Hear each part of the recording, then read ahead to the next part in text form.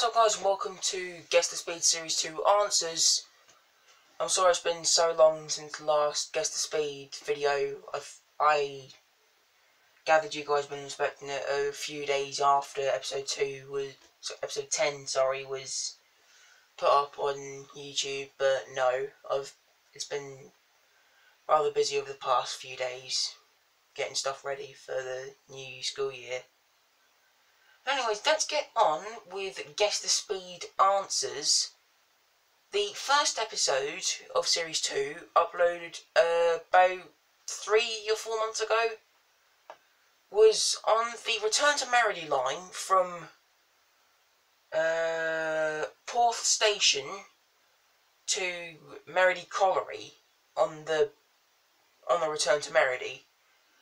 The spot was just north of Porth, like leaving Porth going towards the colliery, that is, with a pannier with 3 coaches going 65 miles an hour. It's a decent speed for a pannier. Very good. Well done. To the driver being me. Never mind. Moving on to episode 2 on the West Highland line from Fort William to Mallaig. I got Series 2, Episode 2 at Corpatch with 37,405 with 8 coaches. I'm rather a bit disappointed at the speed being 80 miles an hour, but I've had better speeds when I've done the ones on like the Riviera with the, Episode 2? Series 1, Episode 2 at Teignmouth.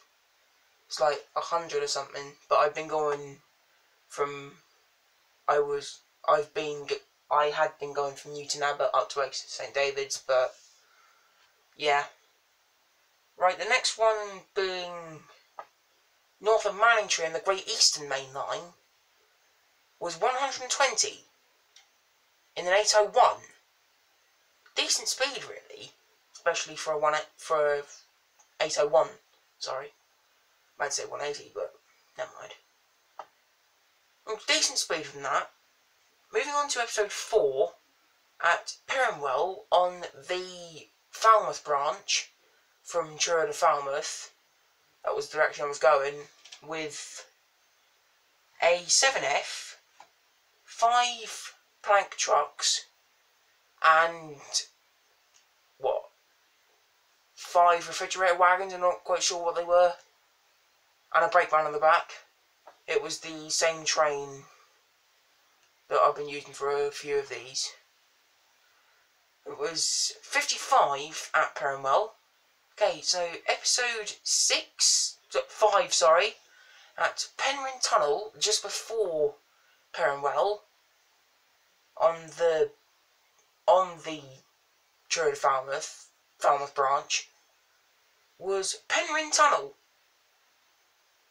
at 50 miles an hour, being decent speed. It was the same train as Perranwell Station, being a 7F, 5 planks, 5 what the hell did I just say? A 7F, 5 regular trucks, and 5 refrigerator wagons, and a brake van on the back, which was 50 there. Alright.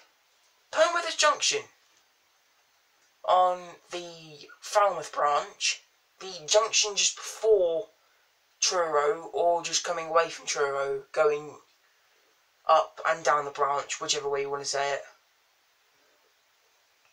which was 60 miles an hour with the same train as Perranwell and Penryn Tunnel. It's decent, that. Okay, moving on to episode 7 at Westerfield on the,